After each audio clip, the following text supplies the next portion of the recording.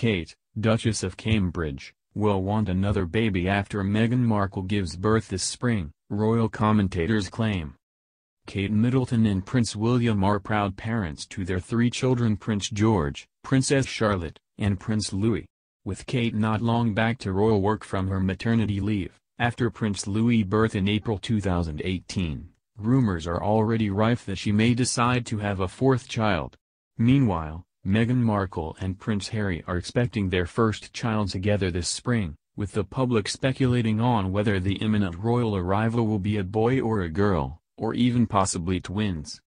Podcast Royally Obsessed is hosted by Caitlin Menz and Lisa Ryan, who hear from the anonymous lead writer for celebrity website CO Bitchy about what 2019 will bring for the Duchesses of Cambridge and Sussex. She says that the arrival of the new Sussex baby will spur Kate on to have a fourth baby of her own. She said, "I think it's going to be huge when Meghan gives birth, I really do.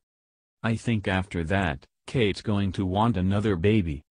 She adds, "Everyone said Kate wants to mimic her mother Carol and have 3 kids, but I think Kate will end up wanting to mimic the Queen and have 4. Host Lisa Ryan echoes the British public's enthusiasm for more royal arrivals in 2019, saying, "I welcome all the royal babies. I love that." Meghan Markle and Prince Harry have not announced an exact due date for their baby, with some punters betting on the Queen's birthday of April 21. Yesterday, it was reported how royal watchers became convinced the Duchess of Cambridge was expecting again when bookies/odds on the fourth Cambridge royal baby. Kensington Palace told Express.co.uk that if there was truth in the claims, an official statement would be released.